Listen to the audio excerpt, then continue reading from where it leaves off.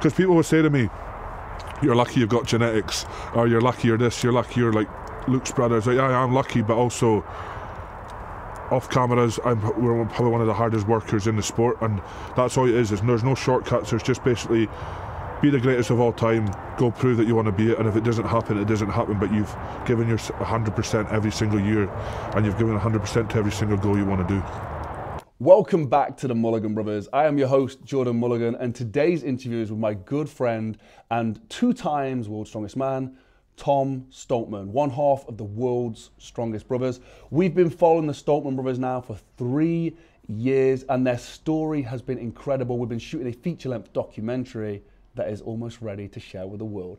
I watched one of the drafts yesterday, and I was laughing and crying throughout, and I was inspired and motivated. Honestly, I cannot wait to share this film with you. So if you head down below to the Stoltman Brothers documentary page, you can get updates on there. And also, all of this has been made possible, including the feature-length film, at mulliganbrothers.com. That is how we fly our film crew all around the world. The brand new Memento Mori poster is now available. Use code STOIC at checkout for 10% off. It's a poster of 80 years worth of tiny little squares that you shade in every week.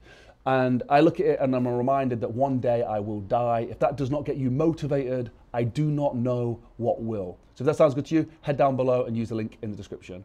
But before that, Tom Stoltman, 2 times world's strongest man, somebody who has empowered hundreds of thousands of people by his views on what some people may call a disability. And Tom has flipped it around and changed it to a superpower. One of my favorite quotes that Tom has said is in this video. If that sounds good to you, hang around till the end. Let's dive into the video. Tom, for those who don't know, just introduce yourself and what you do. I'm Tom Stoltman, professional strongman, 2-time world's strongest man. And I know we've covered this loads of times before, but so a lot of this is going to be used to sort of talk about you, showcase sort of who's going to be featured in a documentary. We've been working on the Mulligan Brothers, Stoltman Brothers documentary for 3 years now, is it? It's 3 years, 3 brilliant years, eh? 3 long years. But like, yeah, so for anyone who doesn't know, whereabouts did you grow up? How would you describe this beautiful town that we're in as well? Yeah, so obviously grew up basically next door to here, 10 yards away from here, at the back of Invergordon, basically Newmore, so quiet place. No one really about here either, so it was nice just to have a big garden we could play in when we were kids. There was 5 of us as well, so we just plenty of entertainment and plenty of things to do when you have a massive garden. And yeah, our mum and dad that loved us and just cared for us and just let us play do whatever we want. We could go outside without their kind of permission or their eyes on us, because there was no roads or anything around us.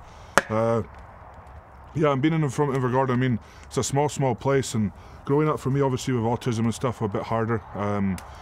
But I think being kind of isolated, I felt safe because I isolated myself away from people in my house anyway. So then, you know, going out to the street in Invergordon, which was probably max 50, 60 people you'd see on it at once, was very easy for myself. Going to shops was very easy up here. And then even going to school, you know, when I went to school, it was like 50 people, I think, in my whole school in Newmore, and probably about 15 in my class. So again, that was just, felt like I was just around my family. My family are big, so it just felt like I was around a dinner table with my family. So it kind of really helped me with the autism, and really kind of, yeah, just being up here, I think I coped more than I would if I was in a big city and growing up in a big city. And I think mindset as well really helped me to get a strong mindset, and just really helped me to adapt in kind of out of school life, and you know, in business life and meeting people and stuff, meeting new people. It just really helped me kind of blossom, I think, as a person. So. Yeah, for a lot of people, when they hear autism, they're not too sure how it affects people, and they're not too sure what it even means. Like, what's your experience with it, and how would you describe it to somebody just like who had no knowledge of it whatsoever? I mean, yeah, autism is a weird thing, because it affects people. Everyone that's got autism, they're affected differently. I think growing up for me with autism, I think people just thought I was kind of maybe a bit of ADHD and, you know, shy. They just kind of thought that, you know, because obviously I think being in a smaller place and having a small school and stuff, you know, it was, I think, all the kids were hyper, everyone misbehaved and stuff, so I just kind of felt normal. But autism, I think, you know, if you're trying to explain it to someone who doesn't have it, I think it's just, I mean, it's hard to explain. I think people that need to that don't have it have to actually physically see it. I think that's really helped the people that didn't understand it for me. When they did understand it, when they seen it, because I had like friends to grow up from primary 1 all the way into secondary school. They knew when I was kind of in primary school, I acted a bit different, but they just thought it was kind of, you know, misbehaving. But then when I got into like older and older and older, the more they were with me, the more they were kind of questioning stuff and saying like, why is this, why is that? And then when I actually told them, they understood it. So I think, yeah, it's hard to explain it to someone that doesn't know about it, because it's basically like a mask, innit? Like, nobody knows I have autism because there's nothing physically wrong with me, it's just mentally. But I think people do understand it when, you know, you start isolating yourself away from people, when you're, you know, you don't want to be with everybody else, you want to be just alone all the time. And then that's when I think people start understanding there's more to Tom just being shy, there's more to Tom just being this, or he's got some sort of like additional needs. So yeah, I think, yeah, it's really hard to explain, but I think that's kind of what it is. You know, for me as well, like I said, I don't look like it at all, and I think because I live in such a small place as well, and I think, you know, it was kind of ignored for a long time, because like I said, I was just around really hyper kids. I played sport the same as everybody else in my school. In primary school, I wasn't at the lowest, I was in the middle, so I was just like kind of acted like a normal kid and treated like a normal kid. And I only kind of ever felt autistic when I was with family, because that's when I felt safe and could, you know, have my meltdowns and that. So yeah, it was really hard. I think, like I said, on the outside, you know, it was really hard for people to understand it, because I never ever acted in an autistic way in front of random people, and that's why that's why my mum and dad needed the proof for the teachers and, you know, other people like that, because they never believed me until I did these actions. So until I think you physically see it, that's when you understand, wow, that's why he needs this help and stuff. So one of the things that you've said loads of times, and I've seen it impact loads of people as well, like it's really helped a lot of people, is the autism for you is a superpower. So how is autism a superpower?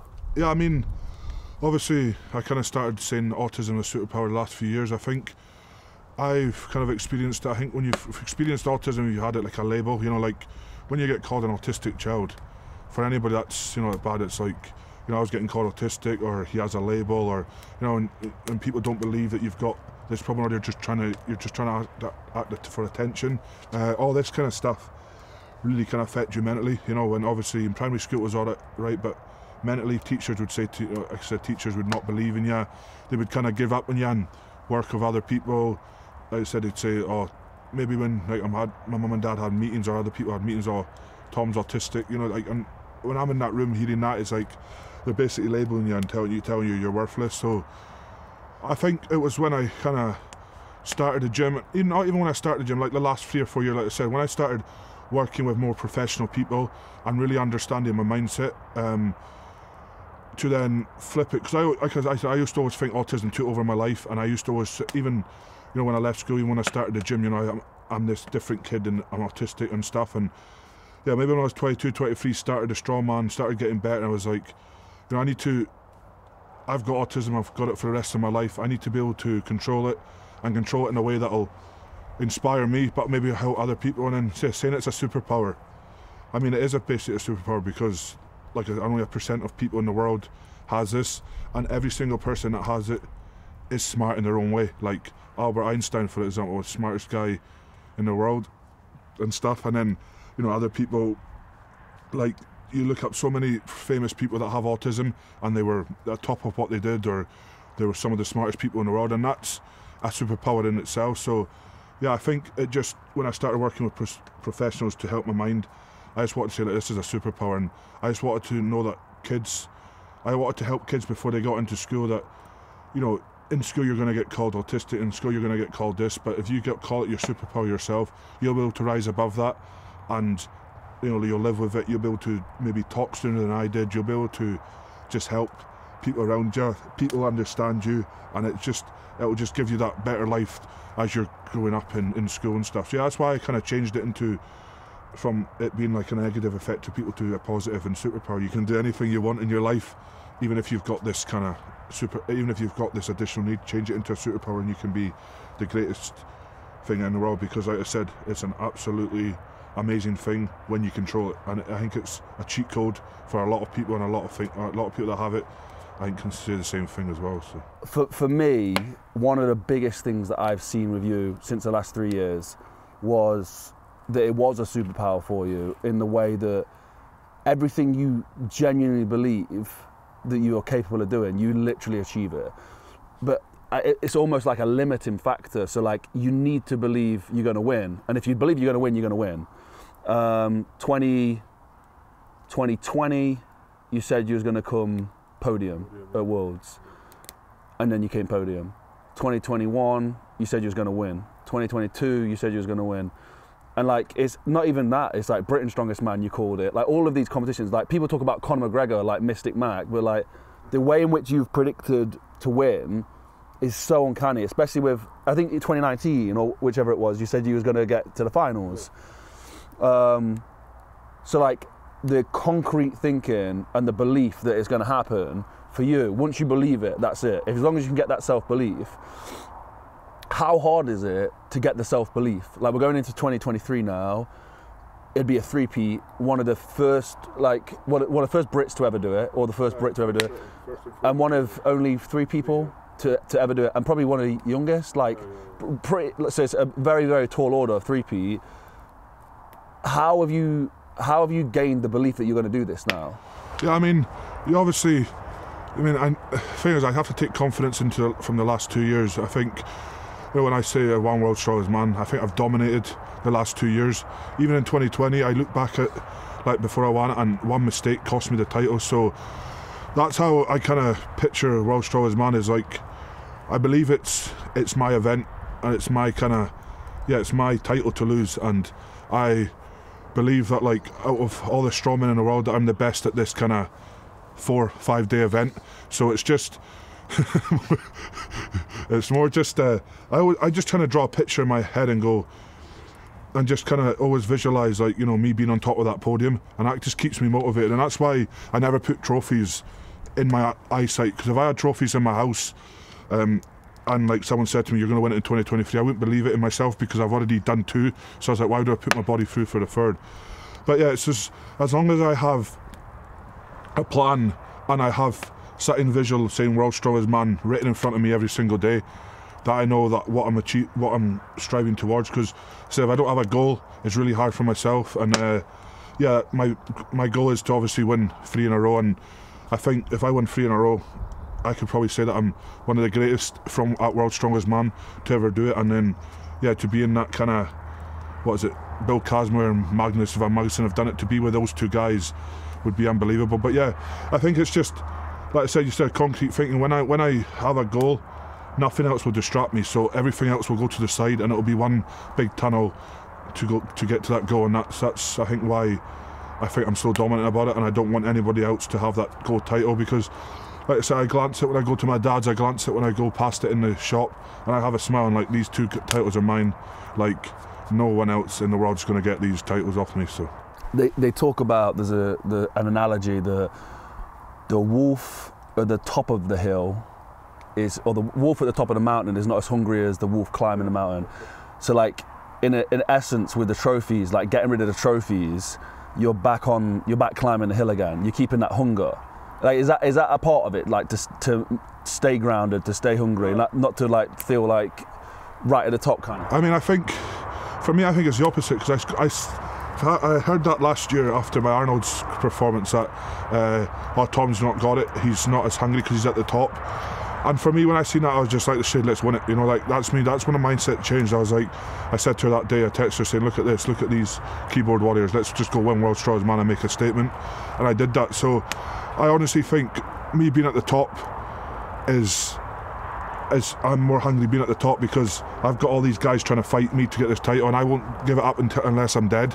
And I think that's what pushes me. If I'm chasing somebody else, it might not push me as much. And I think you've seen the fight with me and Novikov this year. Like, Novikov was 3 or 4 points in front, but I knew mentally that he's gonna make a mistake and he's going to drain himself out, and he was the one chasing the wolf at the top of the mountain, and that was me, and I ended up winning it again. So I think me being at the top of the mountain makes me just as hungry as I would be if I was climbing, or even more hungry, and that's what it came from last year. You know, I seen someone wrote that under my comment, and I was like, yeah, you little keyboard warrior, let's see what happens then, and it shut them up. You know, I've not heard from them since. So, but yeah, I think you see that with a lot of sports, like you said, not everybody that's achieved something at the top, and there's always people behind you that are chasing you. But for me, like, that's why I don't have my trophies around me. You know, I'll only have my trophies around me when I stop competing, and then when I'm complacent on what I've done, that's when all the trophies will come out, and they'll be more kind of visual to myself. But right now, yeah, I feel like I'm not world's strongest man because I don't have that trophy beside me.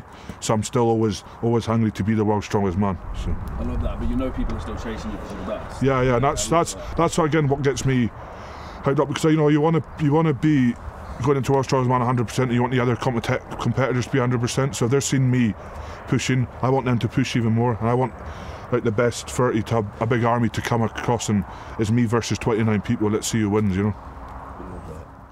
Just if anyone's wondering as well, just to put this out there for anyone who's watching the full interview, me and Tom aren't crying.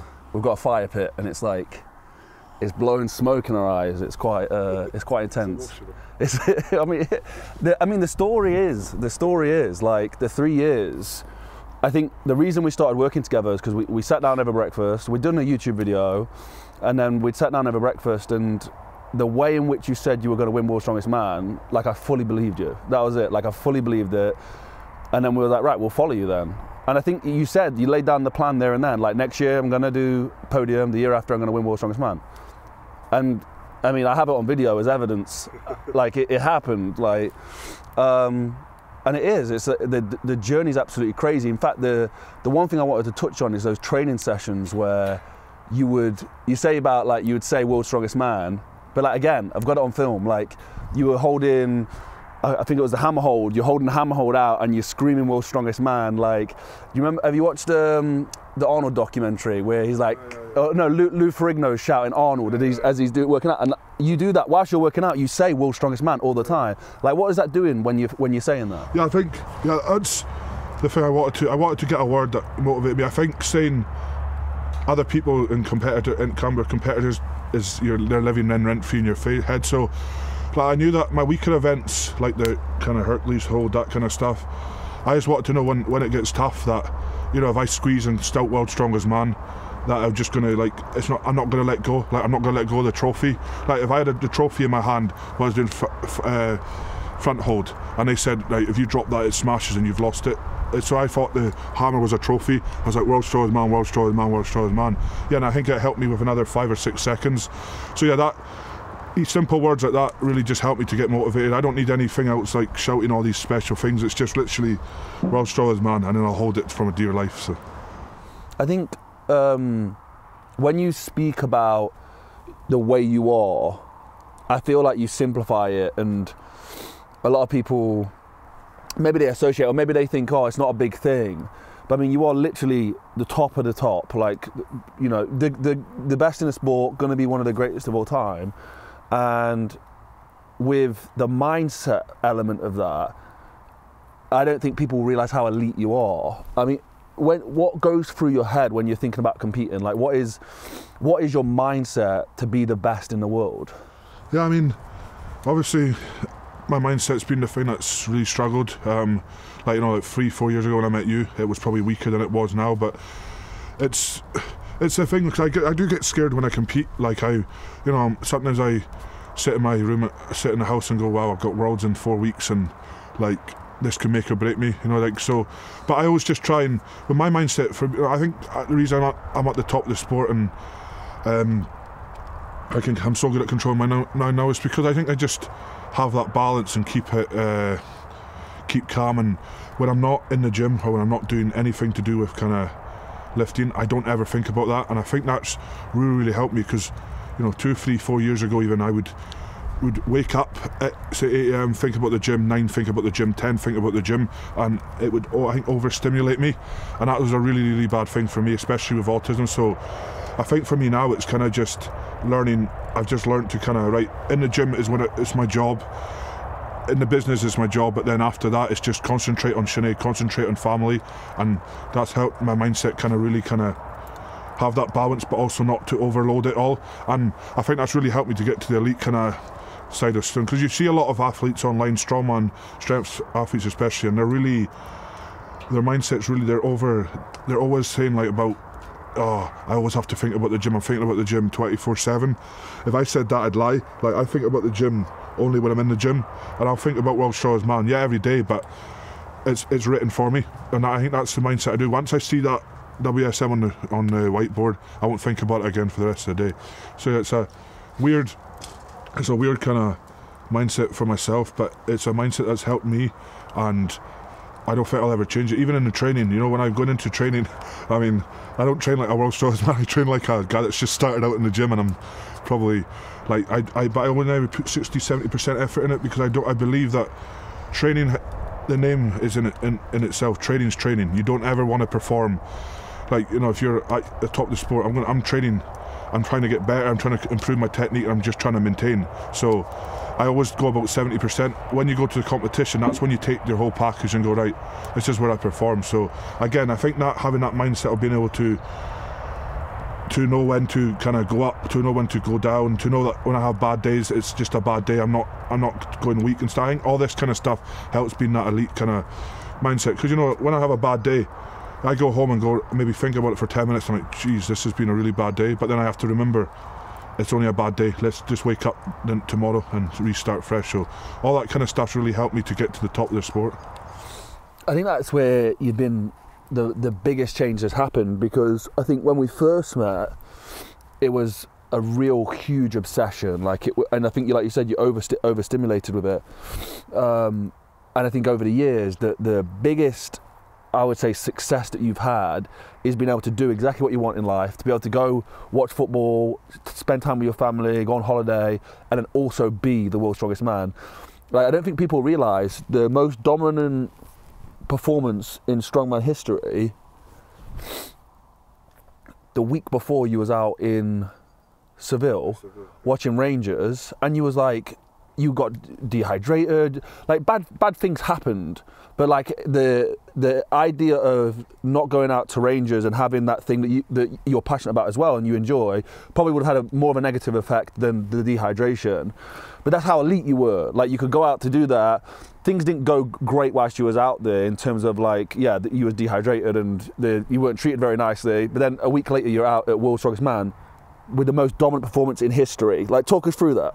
Yeah, I mean, you've really nailed the head. I honestly think if I didn't go to that game, I would have crumbled at World's Strongest Man, because I think people know that football's a massive thing to me, Rangers are a massive thing, and that's my coping mechanism away from World's Strongest Man, away from strongman. You know, Luke's is the beach and cold water and chilling out. But you know, when they got to the final, I was like, yeah, I'm going 100%. I don't care if World's Strongest Man is 10 hours afterwards. I will fly there and fly to World's Strongest Man. But for me, I just kind of thought it in my head, right, I'm going to go watch my football team in a foreign country, in a hot country, that's going to help me acclimatise to World's Strongest Man. I'm going to be getting really nice food over there.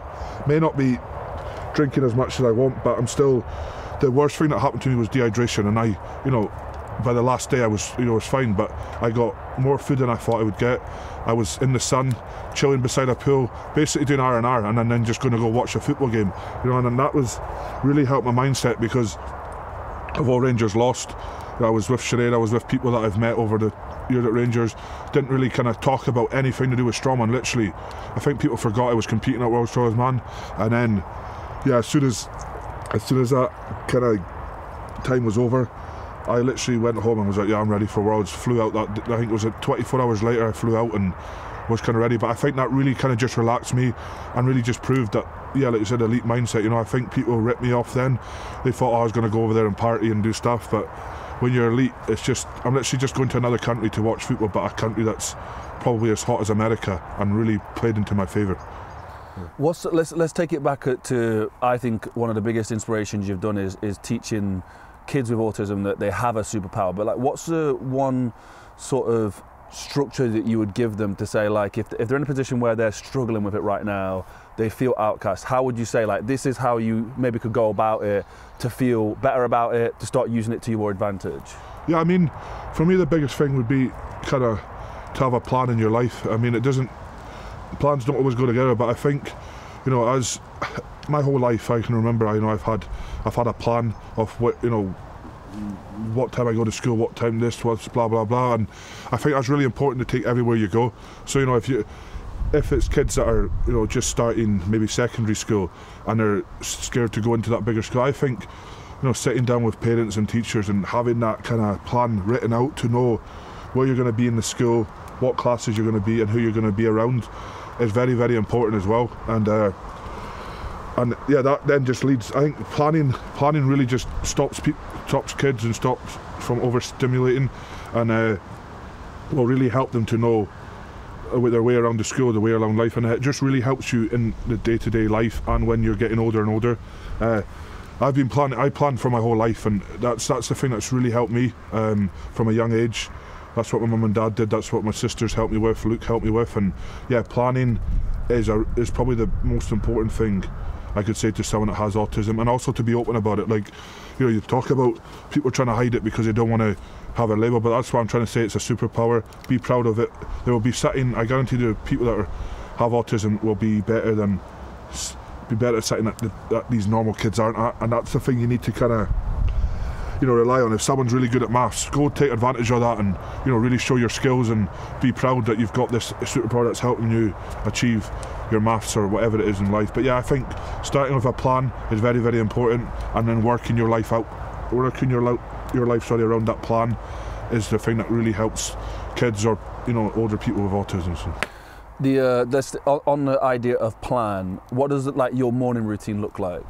Yeah, so for me, it's, again, I wake up 7 a.m. every morning, have breakfast at 8 a.m. every morning, and then go to the office for an hour, then go back home, just really chill out with Sinead from like maybe 11 till 1 o'clock, have my lunch, then go to the gym, 2 o'clock, do in the gym maybe till 4, go back home and then just chill out the whole night. And that's what I do as the competitions gets closer, I go less and less into the office, and I really just focus on family time. And that's if something changes in my plan, I'll add that into I've got a plan written on my whiteboard in the kitchen, so if something changes or we take something out, or say for example I'm injured and I'm adding rehab in it every day, that'll be added in. As long as it's added in, even to this day I have to visually be able to see it. So yeah, my morning routine is nice and simple: waking up, having breakfast, chilling out for a wee while, going to the office, doing a few things, and then just relaxing. I really need to relax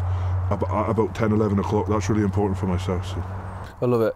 Talking about the mentality when you get into the gym, I remember it wasn't Coney's wheel, it was the train push in 2021, and you told me like how you went to sort of like a dark place. Like, if somebody was going for a big lift, like lifetime PR on deadlift, like somewhere where they really needed to draw something, what would you do? What would you advise them to do, or what do you do to get that one thing done? Yeah, that's good, because it's good that people can ask me that now, because I used to ask people that because I never ever was able to go to that dark place. But yeah, for me, I think the darkest place I go to is on Atlas stones. I think that each family member of mine is under that Atlas stone.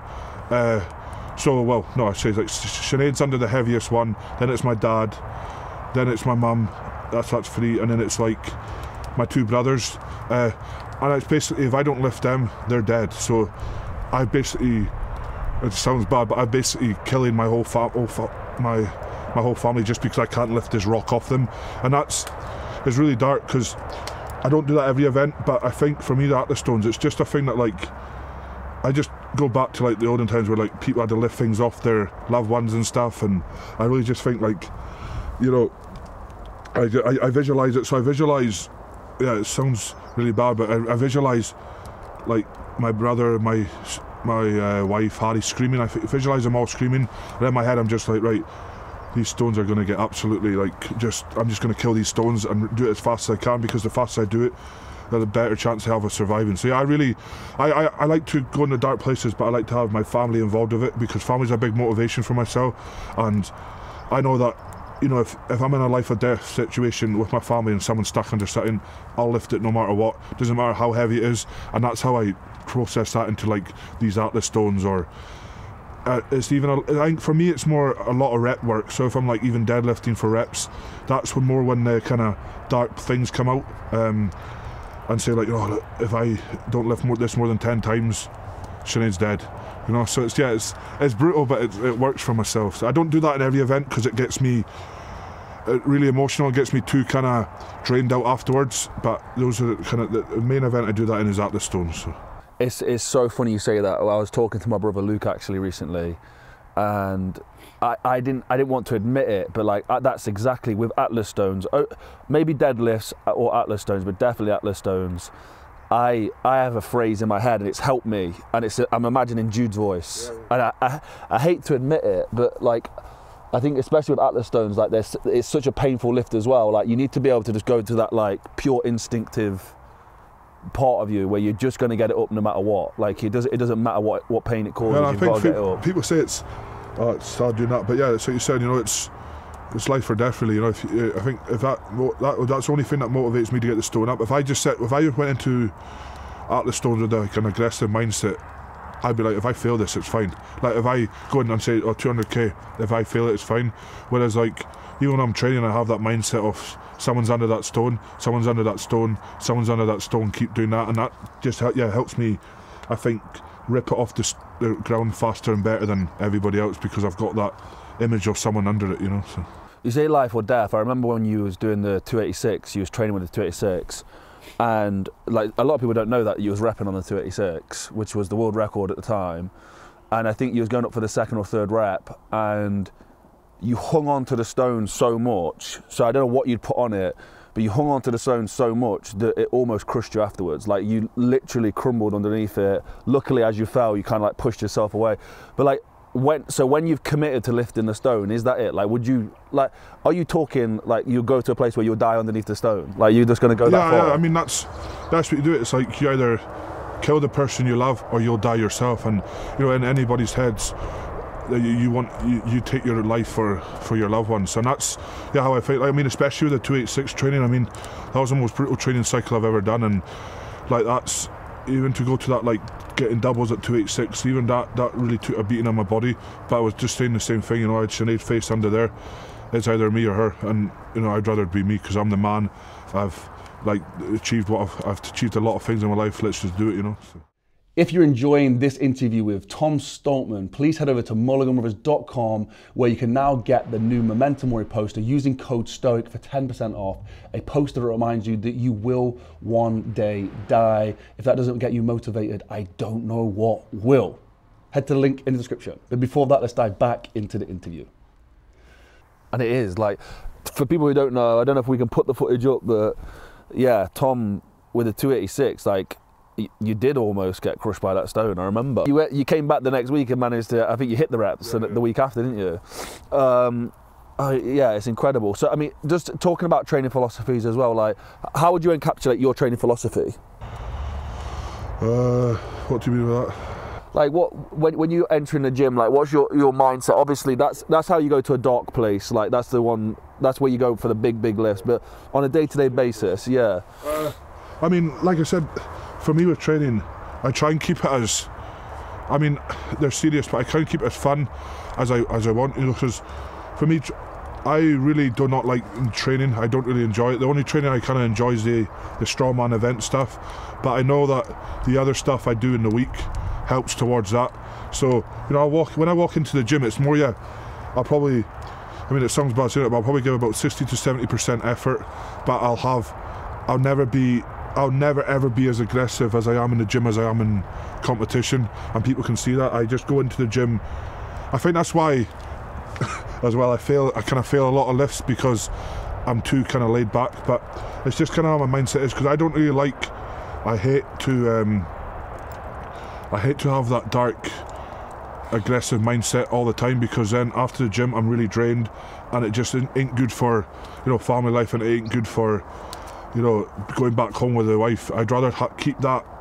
It's like, for me, that mindset is kind of like when you open the lid off a can of Coke, or just you open the can, boom, that's when you've got like that half an hour to use it, and that's it. But yeah, for me it's just day to day, nice and chilled. Obviously I'm there with Luke, so the good thing about us training together as well, we can have that banter with each other, and we just you know, we have really good energy that we vibe off each other. But even Luke as well, he has more fun in the gym than obviously at competitions, and that's where you can have fun, and that's where, you know, you can just let your mindset relax. And I think it's all about, again, building the aggression slowly in the gym, so you peak physically, but you have to peak mentally as well. So it's learning just to, that's why I go into the gym every day with just that positive and clear, chilled out mindset, because I'm trying to peak it up to the next competition. So one of the most interesting things about you and Luke is that you could be in the gym a couple of weeks before a competition, a week before a competition. Let's say we take the 286 or something. You maybe hit it for a single, and then when you get to comp day, something comes out of you guys where you could hit it for a triple. Like, what are you doing to get that extra bit out in competition?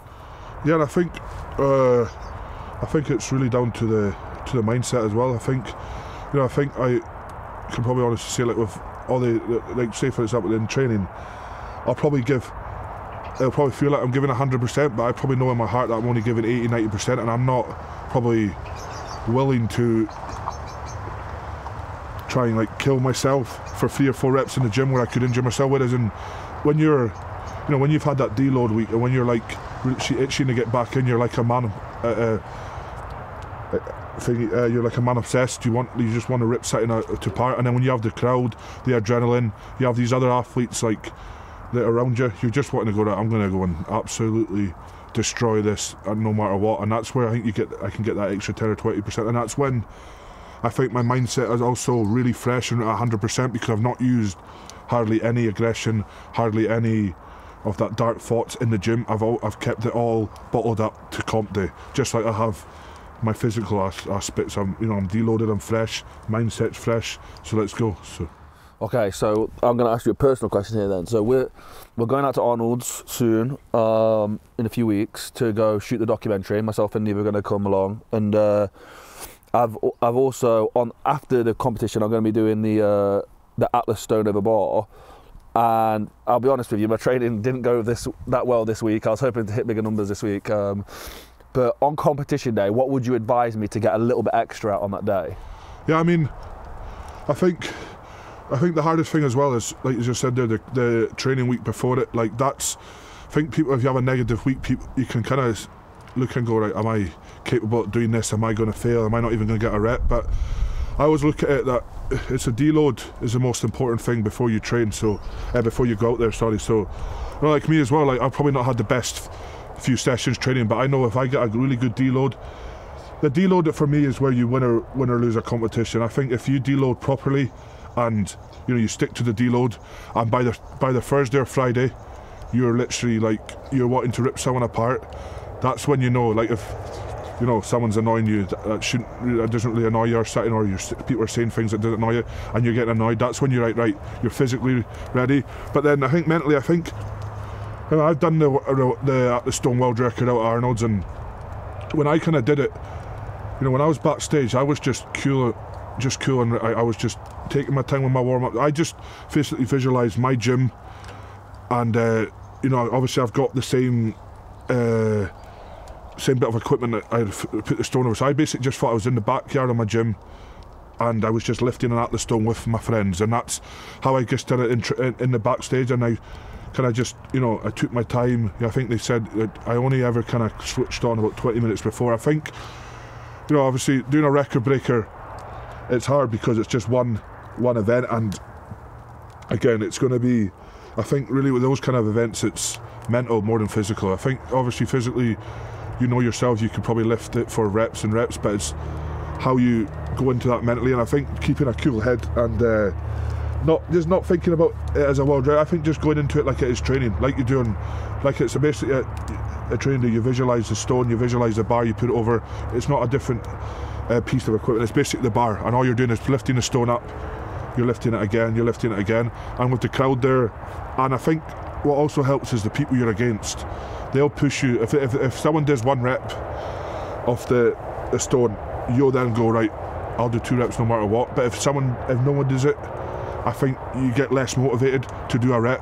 But that's what was, happened to me, 265. I didn't expect anybody to do it.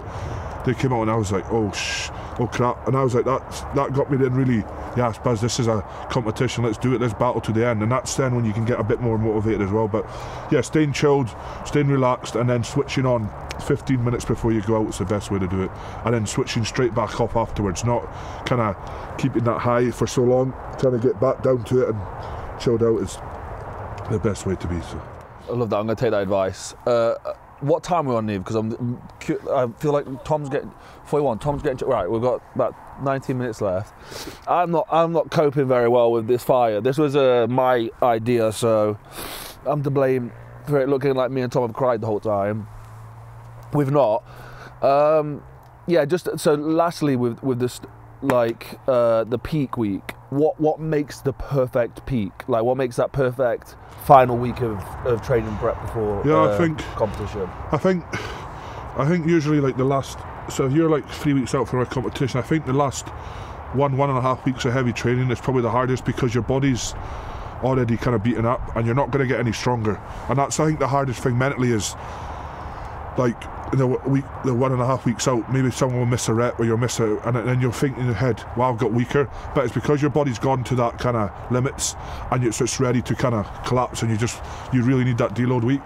And that's I think mentally can affect a lot of people because they're just like, well, I've still 3 weeks out from a competition, I'm failing these reps. And then like when you get to deload week, like for me, I'm looking forward to a deload week because my body's been through the wars, and I know that if I do Monday to Friday and I do the deloaded week exactly how it is, like I have been every other competition, I know by the time I fly out to Arnold's, I'll be itching to get back into the gym. I'll be mentally refreshed, physically refreshed, and I think, like I said, it's the deload.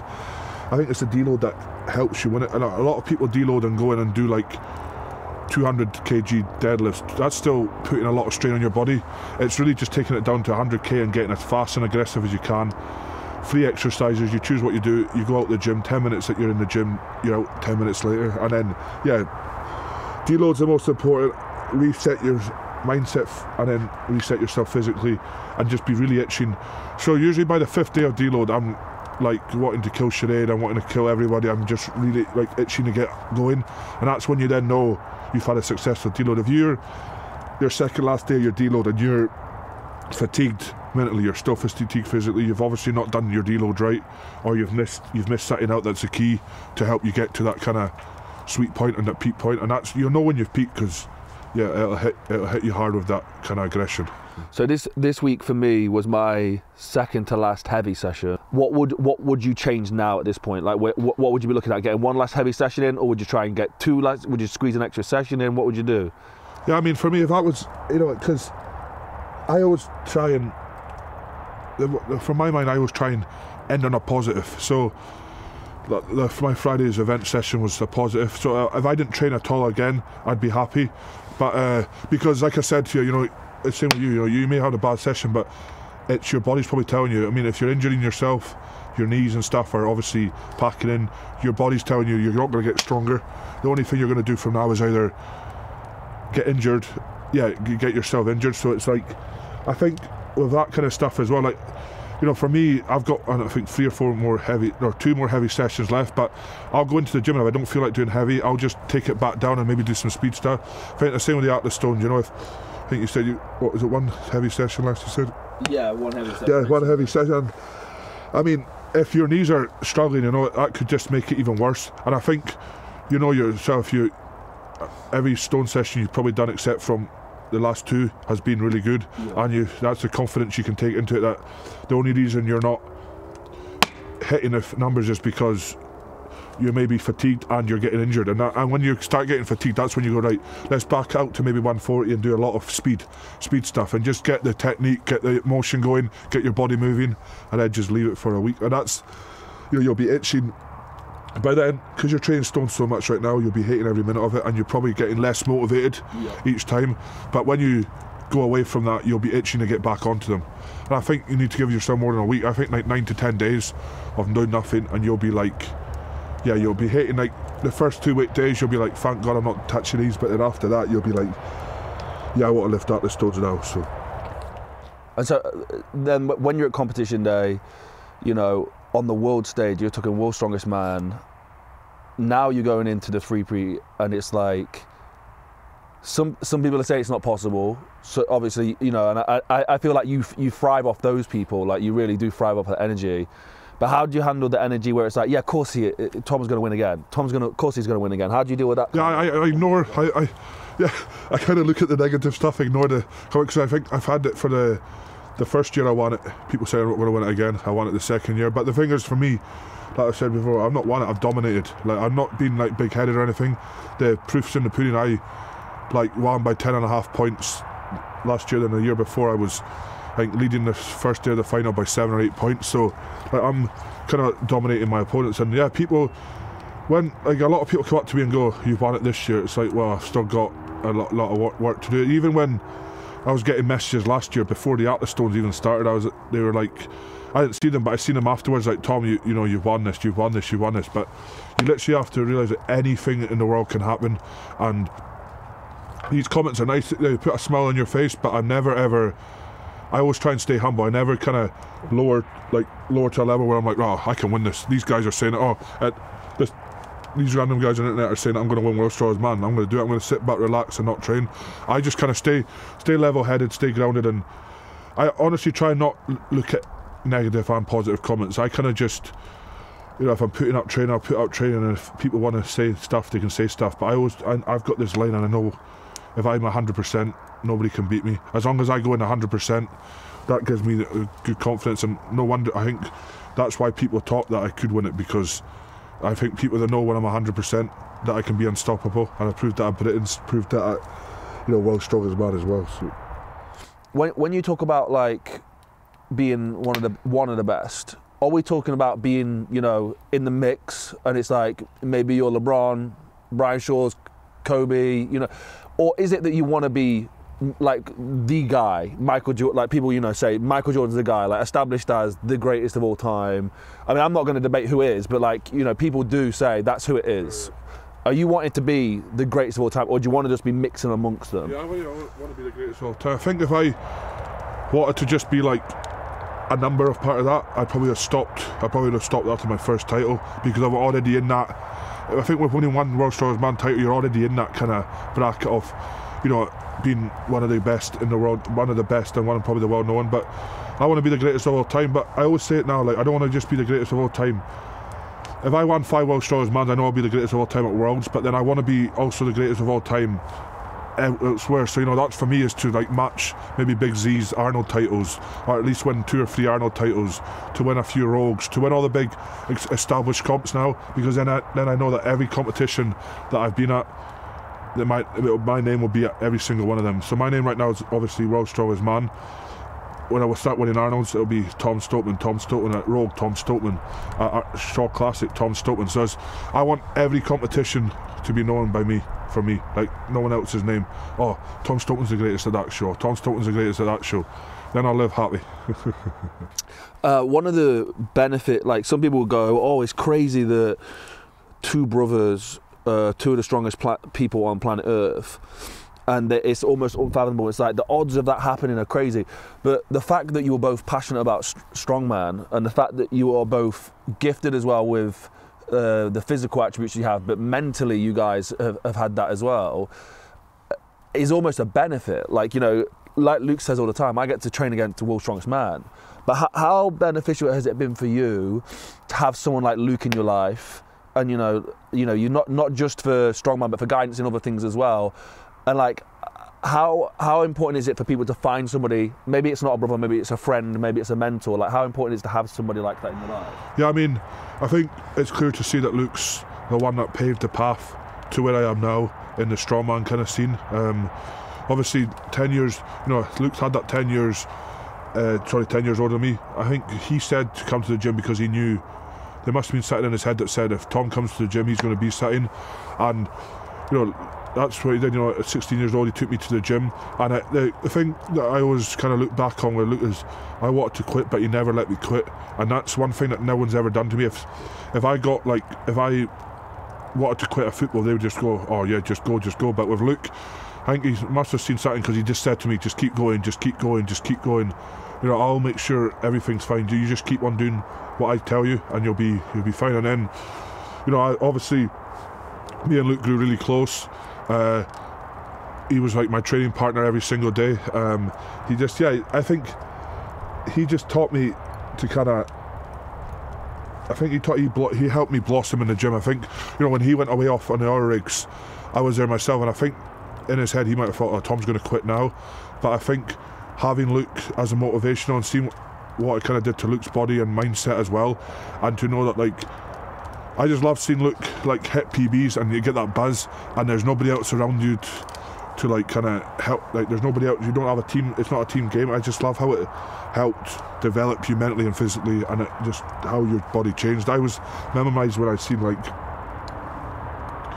Luke's biceps and Luke's arms. I was like, chest. I was like, what the hell? I want to be like my brother. I think that helped us get close, and he's just a motivation. I think every single person knows in the world that Luke kind of saved my life in a way that, you know, that he probably didn't realise it would save my life. You know, I think when he took me to the gym, I think it was more for me just to be confident and to help me physically, to help me mentally, maybe to meet a girl, and just to make me happy, just to go home and smile and be able to go, oh, Mum, Dad, I've hit a PB in the gym, and, you know, do that kind of stuff. And that's what really helped. You know, after a year hitting PBs, seeing muscles grow, I was at my first festival, people were going, wow, you're big. I was like, wow, this is great. And that's all I always look back to. That's what Luke helped me do. And then I'm, you know, side by side with Luke, posing with him.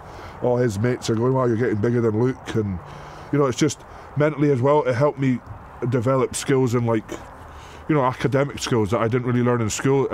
Without me thinking, I was doing like mathematics, percentages, without even being in a classroom. So it really helped. It really helped me with that. And I think the big thing as well was how to talk to people and how to come across as like a human. Because obviously, when I first started, Hood was up. All I talked to was Luke. But then to be able to he then pushed me to, obviously physically he knew I was there, but mentally he wanted me to be able to blossom and be able to talk to other people in the gym and not be scared, and not kind of be that loner that's just going to the gym by himself and too scared to ask someone for a bit of chalk or someone for that. And when he started, you know, he started taking the lead, but then he let me take the lead and say that you go ask him to do that. And when he helped me with that, you know, you don't really appreciate it until you look back on it. It's like, well, that's kind of helped me then be able to talk to people, being able to talk to cameras, being able to then develop in the sport as well. Because, so if I didn't have Luke, physically, he obviously knew I was going to be great, but mentally, I would have just crumbled if I didn't have him, and I would have just quit when the going got hard. He helped me grow a business together. He's helped me do everything, and I could keep going on and on about everything he's done, but I think it's evidence that how we've grown together and how Luke's talked about me, how I talk about Luke, how we're always still kind of positive with each other. We're always kind of, you know, if he's down, I'm down. If something bad happens to him, he'll share it with me, vice versa. So, you know, we don't have any secrets. He's there for me, but he's helped change my life, and that's just because of me stepping in foot in the gym at 16 years with him to then develop 10 years later and still go strong. I really didn't think in 10 years' time we'd both still be doing it. I thought one of us would either be like, you know, I thought maybe Luke would have still been like going on our rigs, and maybe job is more important to him and he let me do it, or I thought I would have just probably maybe quit after 5 or 6 years. But to be able to keep on this journey together and keep believing in each other and keep pushing, it's been incredible. And like I said, I owe him loads, and I think he knows that.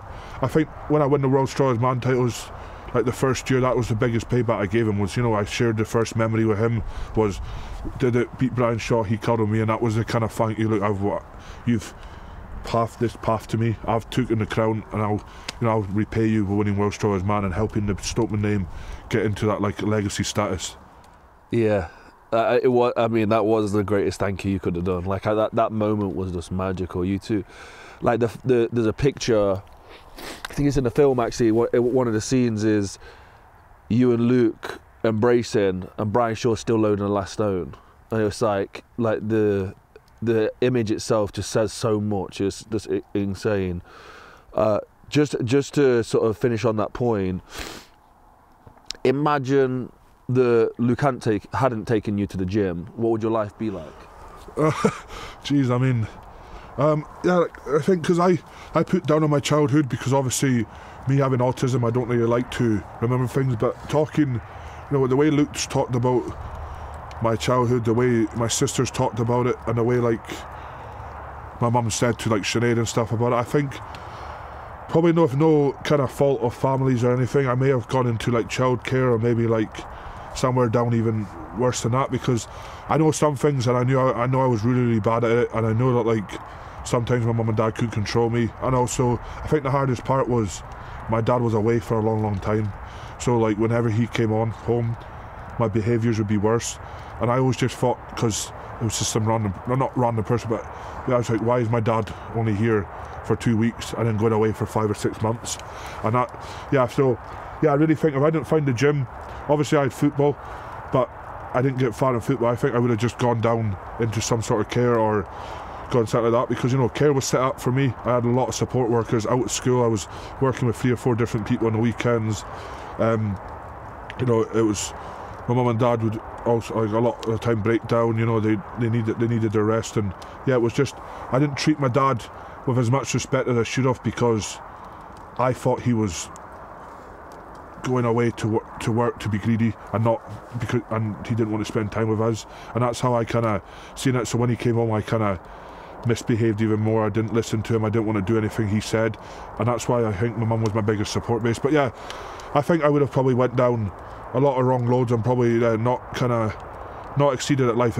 I think mentally I wouldn't have met like the Sinead. I wouldn't have met half the people I've met. I wouldn't have been able to have this life. I wouldn't even had a job, I don't think so. Right, last question, Tom. Yeah. I would say let's take it from when we first met, but I know this wasn't when the dream was planted, but back then, like the way you used to articulate it to me sounded like you was making a decision to be great. Like at the time, like your accolades in the sport were good, like they were all great accolades, but that you weren't in contention to be the greatest of all time. You were just a good athlete in the sport of strongman, and it's like you decided, I'm going to be a great. Like that's it. I'm going to be a great. I'm going to go down in history. I'm going to win World's Strongest Man, and this is my plan to do it. If somebody was starting at the start of that, they were 3 years ago at that self-belief, what would your advice be to be a great in something? Yeah, I mean, if they were starting 3 years and they had that plan, just say, just no ifs, no buts, no maybe. Say you're going to do it and do it. I mean, I think for me it's work. You have to work hard and discipline. I mean, you don't get any. Everyone can talk about genetics, but genetics get you 40-50% of the way. You have to be able to make a plan, but you don't just make a plan and just say, in 3 years I want to be the greatest of all time, I want to do this, without working hard. If you say something, if you want to be one of the greatest of all time in a sport, you have to say it, you have to work hard, and you have to chase that dream. You can't let anything distract you. Even like I was 3 years ago, I was 25, 24 years old boy. I could have went out and partied and did all that kind of stuff, but I sacrificed all that because I know that mindset was, if I become the greatest of all time at this sport, in 10 years time I can have a few drinks and stuff, but I said if I come into it of all time at this sport, it's going to change my life. And that's how I wanted it. I wanted to change my life because I never had money. I've never been able to afford things. I never been able to have a nice car, never been able to like do stuff that I've always wanted to do. And I knew that winning competitions like this or being the greatest of all time at a sport would open so many doors. So that's what I say to people, is because people will say to me, you're lucky you've got genetics, or you're lucky you're this, you're lucky you're like Luke's brothers. Like, yeah, I'm lucky, but also off cameras, we're probably one of the hardest workers in the sport, and that's all it is there's no shortcuts. There's just basically be the greatest of all time, go prove that you want to be it, and if it doesn't happen, it doesn't happen, but you've given your 100% every single year, and you've given 100% to every single goal you want to do. I love it. And like we said, some of this interview, some of these clips are going to be used for promoting the documentary, which will have all the pages and social pages and the websites linked below. But I can't thank you and your brother enough for like letting us into your life for these last 3 years and seeing, like for me more than anything, like, and the reason I want to share this story with so many people is the fact that you guys said that you're going to do this and then you did it. And like when we talk about like the business, your capabilities as a strongman, you in particular, your personal growth, like, and how you've changed as a person, is so inspiring. Like, it's crazy. Like, to think back 3 years ago, like, I think even like having conversations was like between me and you was more difficult. Like, and your skills, as like social skills, got like so much like unrecognizable, and I don't think people realise that kind of stuff. Yeah, I said that's only 3 years ago as well. And I think people just think autism disappears, and like, and I think also, you know, the biggest motivation as well is when someone says they want to do a documentary on you, then you know you're like, wow, that's serious, and you don't want to. Because when you say what to be a documentary, I was like, right, I don't want to be like second or third place at a call. I was like, that's going to make something look crap. Like, because obviously, documentary, I think the main things in that is you want to leave a legacy in it, you want to make a statement, and you want to kind of cement your first you want to cement something in it. And well, when you said that, and I said, right, I'm going to win World Strongest Man, that motivated me, because, you know, as our names are out there, you know, if I watch a documentary of myself and I'm third place, I'm like delete it, because I've not achieved what I wanted to do. So yeah, it also helps having, because it's more than just YouTube, it's more than just someone filming. It's like, this is going to be something that's going to live with us forever. Let's make it memorable, and that motivated me to go, right, let's win it once, and then number two, let's win it twice. So if you say there's a third one, I will definitely win it this year, and then if you say there's a fourth, I'll definitely win four. Keep going, mate. Jeez. But like that, you know, sharing that story of what you said you was going to do, and then you backing it up, I think it's the biggest inspiration for me personally. Like, it's changed my life, like immeasurably. To see you to do that is unbelievable. So I can't thank you guys enough. Cheers, thank you very much. Thanks again, Tom, for coming on. I appreciate it, and yeah, we'll be out in Ohio very soon. Thank you so much to Tom for doing this video with us. Myself and Neve are heading out to Ohio right now to film Tom and Luke at the Arnold Classic. I'll also be doing the Rogue Record Breakers personally. I'll be listing the Atlas Stones to try and break the world record as well. So yeah, if you want to see the behind the scenes of that, a lot of the channel members who have joined down below, you will be getting an exclusive look on that. So thank you so much to everybody. We will be uploading a video shortly so you can see behind the scenes to all the members of the channel. And also, everybody who's supported us at Mulliganbrothers.com, you made this possible. This feature-length film that we've been filming for the last 3 years was made possible by you guys. So anybody who bought a journal, a t-shirt, supported the movement in any kind of way, thank you so much. The new poster is available with code STOIC. You can get 10% off at checkout. Follow the link in the description. It's a poster to remind you that you will one day die. It's the most motivational tool I have been using for the last year. I cannot get up and not realize how precious time is. So if that sounds good to you, head to the link in the description. But also, guys, please let us know your thoughts below. Let us know who you want to hear from next. I love bringing the Stoltman brothers on the channel because we've got this huge project coming out. And I guarantee by the time when the project does come out, there'll be a huge conversation about what these two have achieved. There'll be a huge conversation of the adversity that they overcame. There'll be a huge conversation of all these subjects, and there'll be a conversation around what they talked about and what they spoke about.